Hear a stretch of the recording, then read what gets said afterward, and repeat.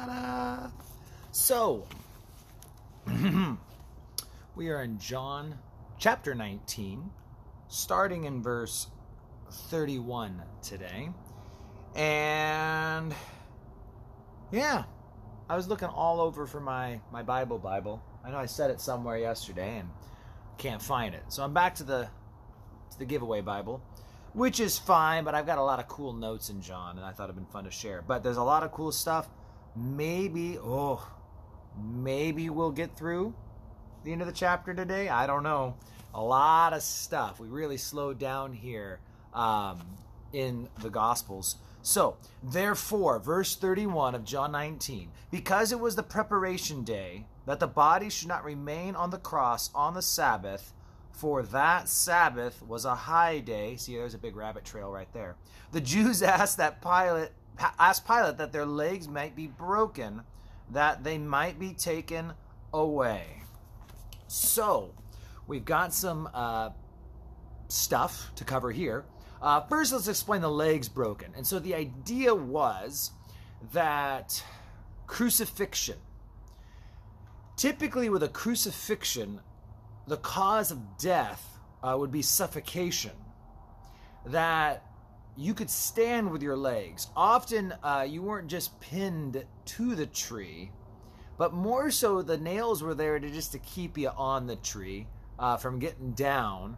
And again, people debate and discuss like it's a huge issue, and we have to be real dogmatic and serious about exactly where and how Jesus was nailed. I have heard great cases through the wrist and great cases through the hand, both of which could be true. It's an ambiguous word from what I understand in the Greek, where it could mean the wrist, it could mean the hand.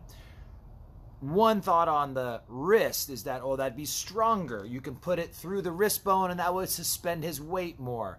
Through the hand, it's more painful. The hand is full of nerve endings. And so to pull on that nail when it's through your hand would be excruciatingly painful.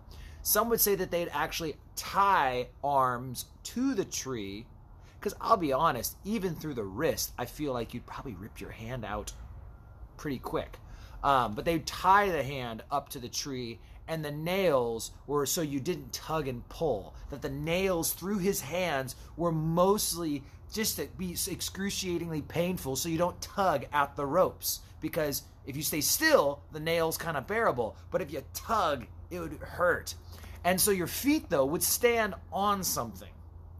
You wouldn't be suspended by being pinned to the cross, but typically they believe there was a block or something that you'd stand on.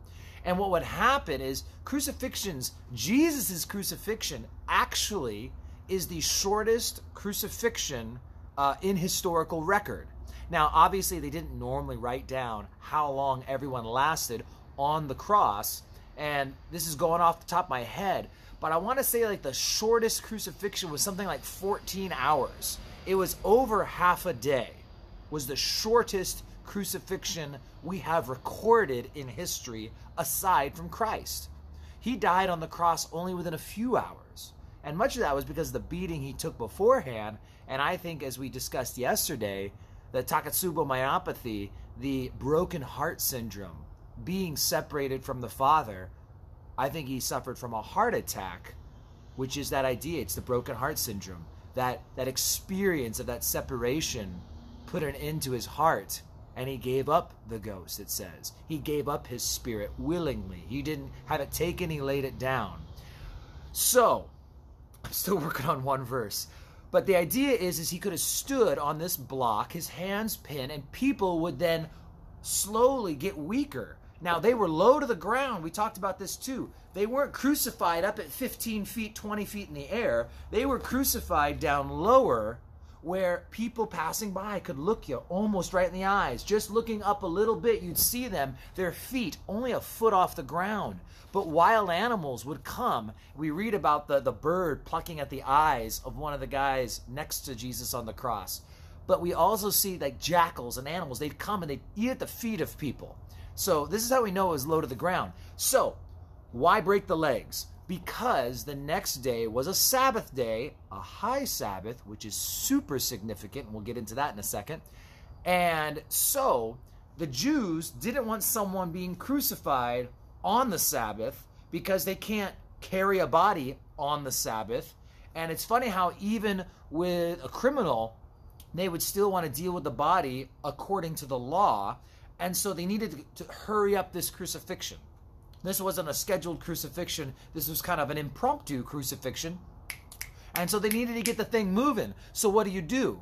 Well, you break the legs of the guys on the cross. With their legs broken, they can no longer stand. And while they cannot stand, and you guys can't see me if I back up a lot, but your arms are stretched out wide. And if you try and actually grab onto something and then hang stretched, you'll find your chest muscles get pulled. And it's your chest muscles that expand your rib cage, which then draws air into your lungs. As you expand, the lung muscles are pulled open and air is drawn in. Hopefully not water. And so that's how your lungs work. And so if your arms are stretched and you're hanging with arms stretched, even this, I actually get short of breath because I'm really actually pulling my arms out as hard as I can there. And it's like, yeah, you get short of breath. So they would die of suffocation. So you break the legs, the people would die. Because this was the day before a Sabbath. Not the Sabbath, a Sabbath. See, there's 52 weeks in a year, and there are 52 Friday night at sundown until Saturday night at sundown, 6 p.m. to 6 p.m., weekly Sabbaths. But I want to say there's something, what was it? 123, or I forget the number. This is where I need my study Bible, where I have all my notes written in there. But there's a lot of other Sabbaths. Maybe it's only in the 70s. I'm having a hard time remembering. But there are many other Sabbaths. Many of the holy days were followed by Sabbath days, days of rest, days where you did no work. So it wasn't just the weekly Sabbath. There were other Sabbaths. Why is this a big deal? Why, Pastor Joe, are you spending so much time on one verse? Well, here's the deal. John's gospel is the only gospel we were given this specific piece of important information. For that Sabbath was a high day. He specifies this was not the Friday night Sabbath coming up that night. It was a high Sabbath. What does that mean? Well, I hate to break it to some of us, but that would mean that Jesus wasn't crucified on a Friday.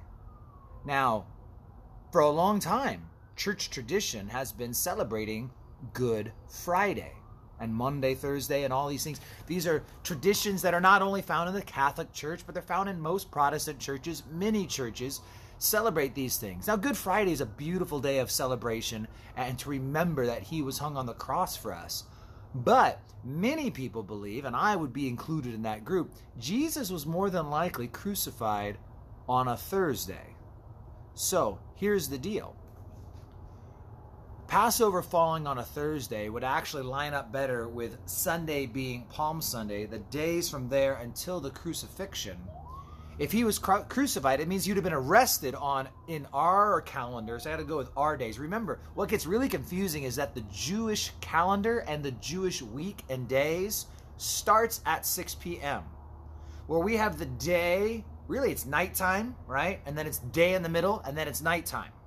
They have it a little more simple, night than day. Tonight at 6 p.m., what day is today? Today is Wednesday. No, Thursday. Today's Thursday, I think. Yeah, Thursday.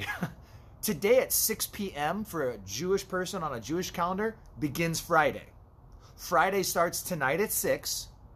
That's Friday night. And then Friday night is followed by Friday day. And at 6 p.m. on Friday, it turns into Saturday.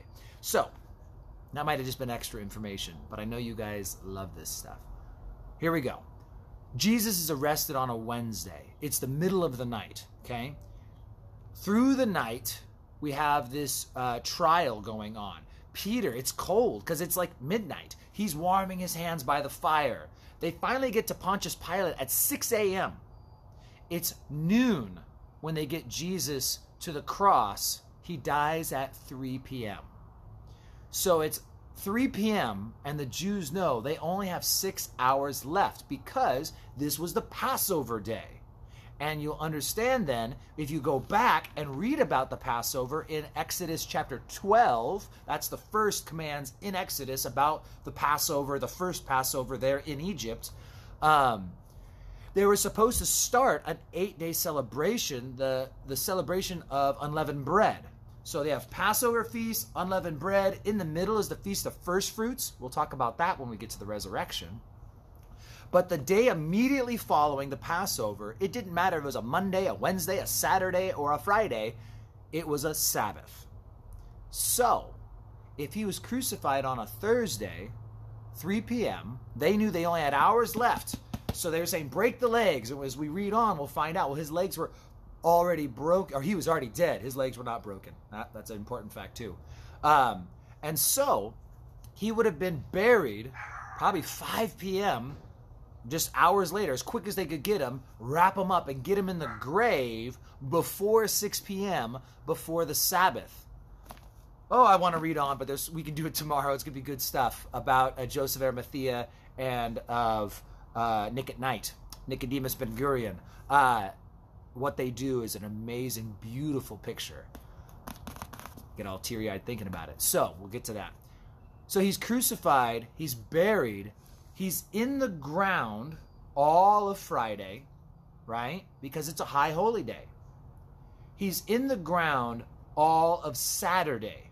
He can't, he can't. The women want to go and they want to put more stuff on him. They want to bring him more spices and herbs. They want to anoint his body even more than the 100 pounds that Joseph Arimathea and Nicodemus put on him.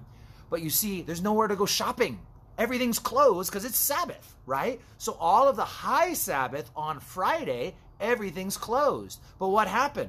Well, immediately following that Friday was the weekly Sabbath. So from that Friday night all the way until Saturday night, everything's closed again. Now, if you've been to Israel on Shabbat, the Sabbath, Saturday night at 6 p.m., everything opens up.